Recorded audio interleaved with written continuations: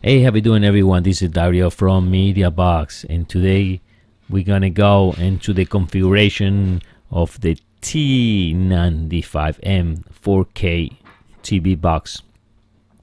If you guys want to see the open box, right now you're gonna see a link. So over here you can click on it. If not, it's gonna be in the description line, and you guys can see all the open box.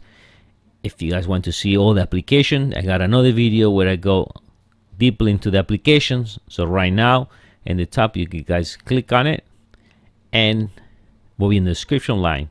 So this is a 3-part video. So this one we're gonna go how to configure this box. So this is the main screen of the T95, kinda nice. Here we can execute Kodi, nice. They don't need to be here in the favors. This one, guys, is to hit the favors out pretty easy. You go on the plus like any other box. You can click on it and we add. If we don't like it, we click back and we remove it. Here is my music. Some of the applications automatically being installed there, even though it's Kodi there. You can put any application you like to be there. Okay, you don't need to be music, it can be anything you want. It's just a shortcut. Same thing like video online. So you can go here and you can put Kodi. Let me see. You can even put Facebook if you like. Just a shortcut. It can be whatever you guys want to be. Okay, applications. Again, if you guys want to see all the applications, I got another video where I explain all the applications. All right, and claim the memory. So you can hit this and clean the memory, just like the phones. So let's go over in the settings. First thing we're gonna do, we're gonna set the network. Make sure right now I'm connected wireless, so make sure it's always on, because I see people having problem connected because the wireless is off. So make sure that it's on. If you guys gonna connect to Ethernet, there's no configuration needed. Just connect the cable. You don't have to even click on this icon. Don't worry about it. Just plug the network. No need. Skip this. You don't need to look into it. Display. Yes, this is very important. Resolution.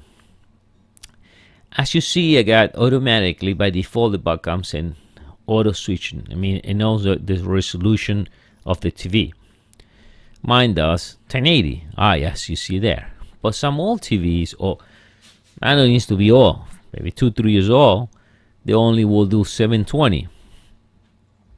And what happened is some users say, so 720, you know what? I would like to do 1080. So, and you go and click 1080. What's going to happen now? Your box is going to shoot the resolution on 1080, and your TV is going to say, wow, what are you doing? I can't see, I can't sync anymore. And then what are you going to get?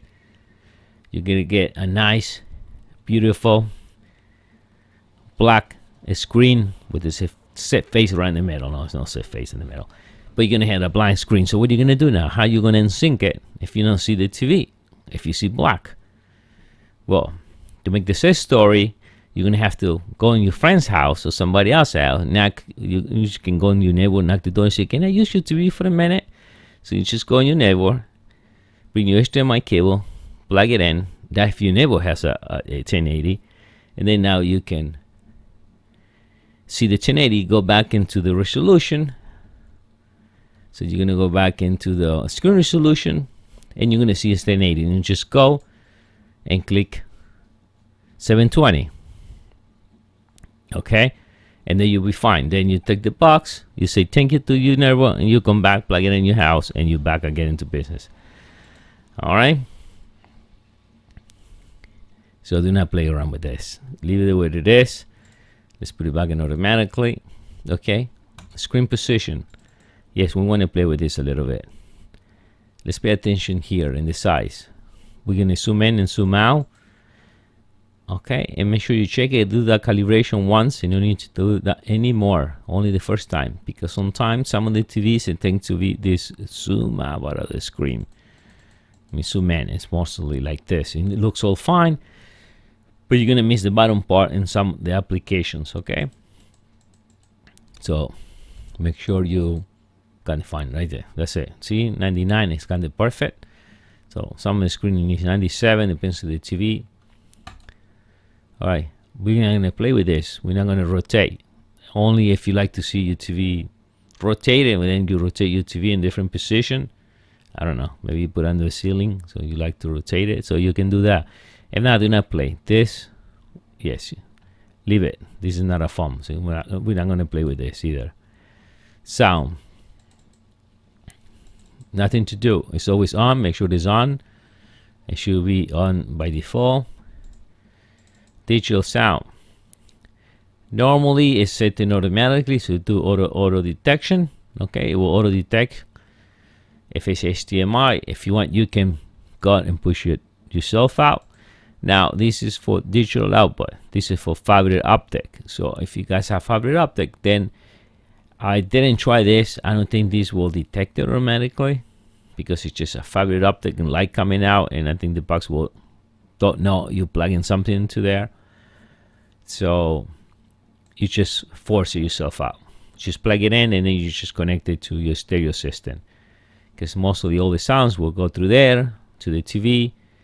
But if you got a 5.1 stereo system, then some of the old ones do not take an HDMI cable, so you have to go through digital fiber optic to your stereo and HDMI straight to your TV. Okay, so we leave it automatic. Applications, you're gonna see all the applications here. What are you gonna do here? Well, you can uninstall any application you want. Here you can delete. You're not using it, delete the application. I do recommend, if you planning to use this box just for Kodi, delete anything you don't need. Don't start downloading games and stuff, because this box only has 8 gig and it will fill it up fast. So if the purpose for this is just for use for Kodi, then delete any application. You don't need Facebook, you don't need Dropbox, you don't need gallery, you need none of those things. So I would recommend you to uninstall it, leave it nice and clean. So here I go to my Dropbox, and I can clean already there actually, so I can clean it here. I can uninstall it. Okay, now be aware, when you hit clean data, some application you lose all your information. Okay, let's say like the Google Store, if I hit clean, it will just do the clean cache, but it will not delete the account. The account will be always there. So if you create an account in Google Play, and then you going to sell this box in eBay because you don't want it anymore, you're gonna have to do a factory reset. Make sure everything is gone out of the box. If you're gonna do clean data in Kodi, be aware you will lose every plugin, every information, every work you did, every scan, every will be all gone.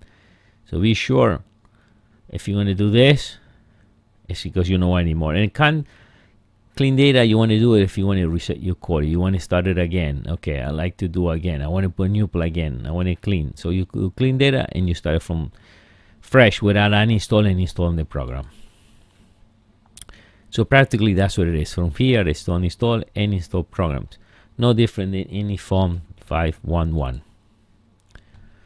Here I got people ask me how I'm going to reset the box. You reset it here. Here we see the storage, 8 GB. We hit here, and if I hit one more time, it will reset it to factory reset. It means if you did download any games, if you got scores in the games, if you got Kodi running, all will be gone. You will have the same box as the day you receive it and you plug it in for the first time. That's the way it's going to look. Okay. So why you need to do factory reset? You need to do factory reset when the box is giving problems. It's giving too many problems. It's slow. It's crashing. Or I download too many garbage and I feel like it started again. Normally I do that in my Windows 10. After 6-7 months or 1 year, you start fresh. Okay, this is the way to do it. You do fresh from there. Or if you get any problems, you do it here. But just warning, if you're going to do that, make sure your information is being saved in another location. Okay. About, just about, so we can see it's a T95M. We're running 511. Day and time. Day and time. The only thing you need to do, go in time. Time zone, and choose your time zone. Okay. When you choose it, it's done. That's the only thing you need to do.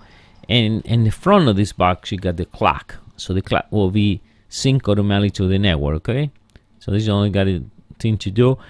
And be aware the clock takes about maybe 30 seconds. When it put up, it takes about 30 seconds to pull the right time. So in the beginning you're going to see the time is going to be off. No worry, just give it a little bit of time and then you're going to see the right time on the display. That's kind of nice. I like this box. It has the nice display. It show you when it's wireless connection, Wi-Fi. It's kind of nice. You see booting up at the beginning when the boxes start. Give it another look. No different than the rest. Just make it look a little nicer. What else? Language. We know that. We're going to choose any language from here. Keyboard. I want to play with this, except if you want a different layout of the keyboard or different configuration. That's if you want to choose a language. That's why I choose any language. Okay, you do it from here. I'm gonna do that right now. We leave it the way it is. That we leave it. That we're not going to leave it. We're going to leave those things. This is actually, again, this is for the phone. If you want text to speech services, and none of this. I don't think anyone uses this. This is mostly for the phones. But maybe there's a special occasion somebody's going to be using it. Remote accessories. You leave it the way it is and nothing to touch there. Locations. Location is going to pull the location from your network. It's going to check your network connection and it's going to pull it from there. If you want it, you can turn it off in case the big brother is watching. Security and registrations. Yes, here you want to change this. If you're planning to run in applications, they are not from the Google Store. You're going to be downloading yourself, and then you're going to load in a USB drive, and you're going to plug it in. Then you need to switch this on. Okay, by default, it's off. Okay, so you're going to switch this on. The rest, nothing to do. You leave it the way it is as default. Just turn this on in case you want to run any applications off the market. Here you're going to add your account. Okay, so here after you add you're going to add your accounts. You can add Facebook's account, you can add the Google account. My case, only account I will add will be Google account. If you guys did download UpToy, that will be how to add the account, or Dropbox, Twitter, whatever. That's an easy way. Just go here, boom, boom, add all the accounts. It'll be in sync. Again, if you're going to use this box for Cody, I want to go through all this. The only thing I will install will be the Google, so that way you can maybe, you know, update Cody or whatever. So this is the only application I will actually be syncing, nothing else. But if you're going to use for general purposes, then go ahead and fold this up. And what else we got? And that will be it. Then we got more settings, and actually it's the same. And here we see Wi-Fi, and here you can see the network. You can turn it off, turn it on. Use data. See airplane mode. We don't care. This is all phone, so we don't even to play around there. Use data. We don't care. You guys are connected to the network, so you don't care. This is all phone. We saw displays already. Sounds and notifications. And here you can get some of the notifications. But this is, yeah, alarm only if the alarm. I guess the only important one will be this one, that you want it all the way in case you use your TV to control the volume. If you can use your TV for volume, then you want this all the way up. This makes no sense. This is only for like will be a phone, and so we don't use none of those things. So you put all that to the maximum. If you're going to use a box, then you can control it from the box, the volume.